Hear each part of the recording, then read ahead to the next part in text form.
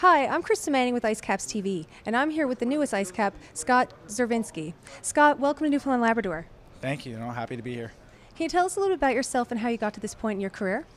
Well, I grew up in Saskatoon, Saskatchewan, so that's home for me. And I grew up playing my minor hockey there, and I played junior hockey in Vernon, BC, and I was there for 2 years, and then moved on to Quinnipiac College, and I spent 4 years there, and I'm currently just finishing up my school as I'm here. So yesterday was your first day in Newfoundland. We can't really say it was your first day, but you arrived here at 5 o'clock and you ended up playing a game at 7:30. What was your day like?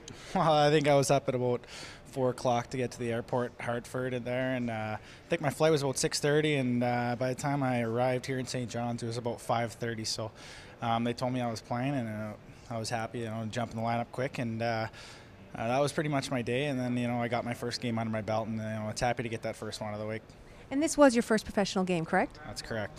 So in the last week, your college career came to an end, and then you signed this contract with the IceCaps, and then you had your first professional game. It must have been a whirlwind of emotions.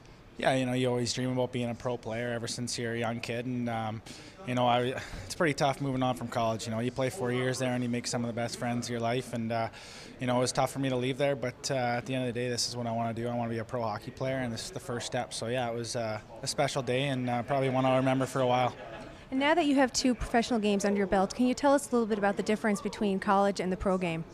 I feel like the program, they let the puck do a lot of the moving. There's not as much skating as college. College is a little bit more up and down. Everyone's kind of just all over the place, and you don't have as much time as you do here. Obviously, position-wise, everyone's a little bit more intact in the pros, so it's a little bit different, but there are some similars, and I'm feeling pretty comfortable so far. And lastly, what does this opportunity being here with the IceCaps mean to you? It's huge. It's a first step in my pro career, so I need to make the most of it and create a career out of this stint here with St. John's.